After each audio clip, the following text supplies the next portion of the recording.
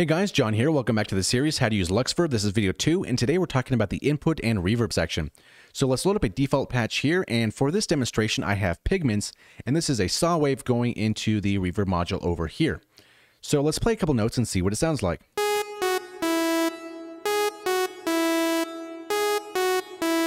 Okay, so we have our reverb here. On the left-hand side, we see this wet gain slider. If we drag this all the way to the bottom, we'll notice that we have no more reverb. If we hold Alt and click this again, our reverb comes back. And that is because this slider is determining the input signal into the reverb module. So we can drive this a little bit more and get more reverb out of this.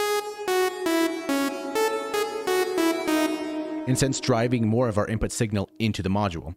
So Alt click to the default here, and on the right hand side we have high cut and low cut. So these are two filters that are going to filter our input signal before it gets reverberated. So let's play some high notes and see what that sounds like. And if we drag this down here, maybe to something kind of healthy here, to maybe 700, a lot of those high frequency content has been removed from the reverb. Not from the input signal, but from the reverb. And back to the top. And the opposite is also true with the low cut. Over here we have 20, so let's play some low notes. As we drag this up here, we notice that the low-end content of our reverb has now been filtered.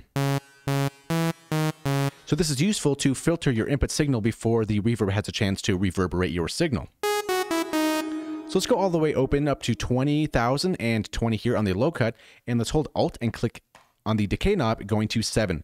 So this 7 is approximately in seconds, and it measures how long the reverb tail will take for it to decay from maximum amplitude to 0. Or to minus infinity, depending on your terminology.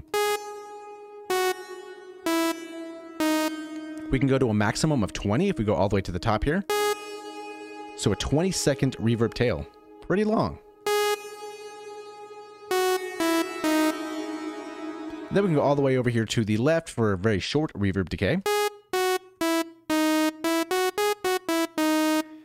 Alt click and select decay again, and let's move on to brightness, because this is an interesting knob here in a nutshell. So what is brightness? So brightness determines the amount of high frequency presence in the reverb tail. This is basically simulating a room between a hard surface tile type of room or maybe more absorbent and dampened type of room. So with some high notes, let's take a listen to see what their tail sounds like. So this might be something that you would more simulate in a bathroom or something like that, with a lot of reflections and stuff like that. And let's drag this to 0. And we notice right off the bat that the high frequency stuff has been dampened. It's more of an absorbent room that this is simulating. Again at the top. And at the bottom. So let's alt click this and let's move on to size. So size, this is the spacing of the echo arrivals in the reverb response. Now, if we go all the way down to maybe anywhere from 0 to 10, according to the manual, it says use small values 0 to 10 to simulate an electromechanical or plate-like response. So let's listen to that.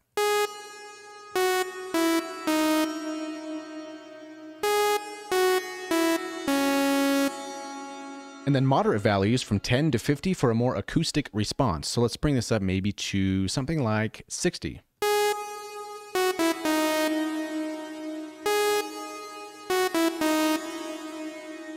And then larger values greater than 50 for cavernous and exaggerated responses. So let's go all the way to the top and see what that sounds like.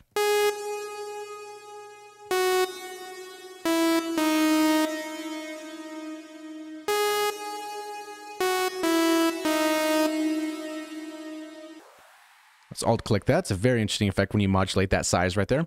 So moving on to diffusion here. So this mixes in more diffusers before the reverb that break up the regularity and predictability of the echoes.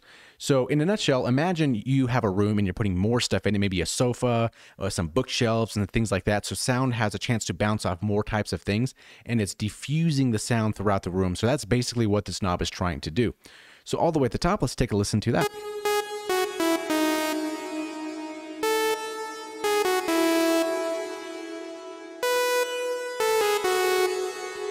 And increasing this value with more diffusion, this is going to smooth out the initial echoes of the reverb. And then all the way at the bottom here.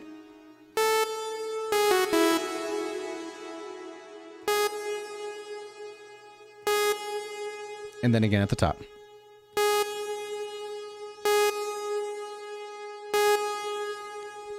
All right, let's alt-click this here, and let's move on to character. So character is also interesting because this determines the structure of the echoes that make up the reverb response. So according to the manual, it says set midway 0.5 for the smoothest and most diffuse reverb tail. And for this effect to be most pronounced, the size control must be high. So let's turn the size all the way up here to the top, and let's listen to this character here at 0.5. Let's see what that sounds like here.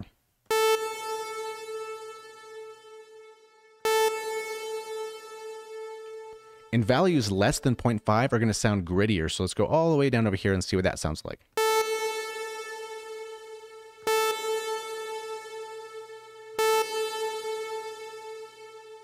And values greater than 0.5 causes the reverb arrivals to bunch up, creating a fuzzy effect, a fuzzy echo effect. So let's listen to that.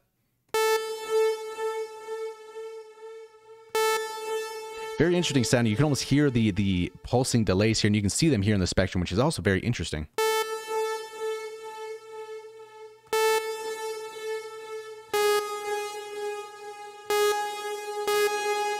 So here's all the way to the left.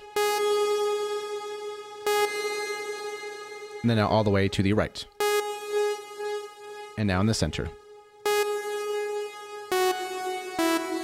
I'd probably be more partial to the center for this knob here. So let's move on. Let's go to a default patch yet again. And we have pre-delay here. So this is measured in milliseconds here. And this is the amount of time it takes from the input signal until the time reverb takes to be heard. So if we put this all the way to the top here at 500 milliseconds or half a second, let's take a listen to see what that sounds like. So you can see that little gap in time here is 500 milliseconds from the time we hit that note until we hear the reverb.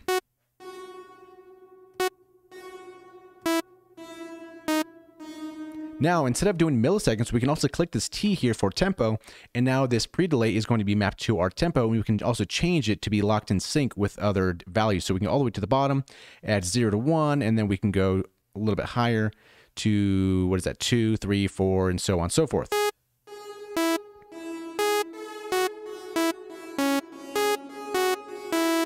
So let's go to a default one more time. Now this mod amp and mod freak are very interesting because this is kind of like a chorus effect here. So let's turn this mod amp all the way up to the top here, pretty high up at least, and the mod frequency all the way up, and let's take a listen to see what that sounds like.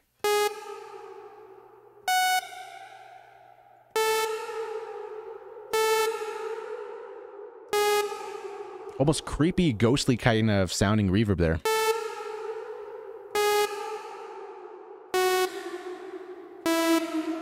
And if we have this character knob out here all the way down, it's going to be even more pronounced.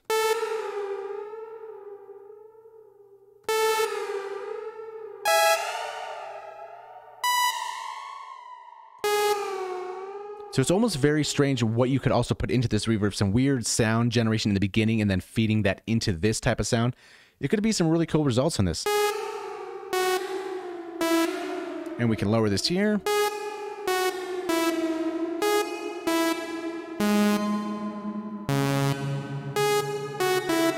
It's a very interesting feature right there. Let's go back to default. Now these sliders here are kind of interesting. So normal is going to be kind of what we've been doing this whole time. So there's no real change. The main things to look about here are freeze and sustain. So freeze mode is interesting because this cuts the input to the reverb and sustains the sound at the moment freeze was selected. So let's take a listen to that. Let's hold down a note, hit freeze and let go. And as you can see, it's freezing this reverb. It's keeping it sustained.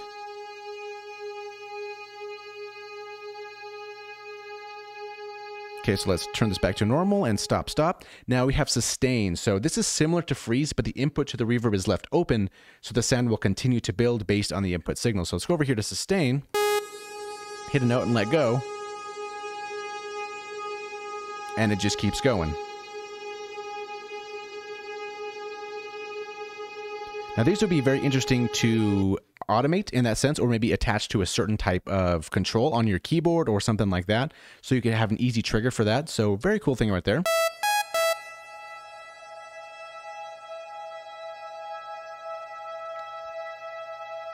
And then the last thing here we should talk about here is this HQ button here. It's on by default, and if your computer can handle it, I would definitely recommend to keep it on.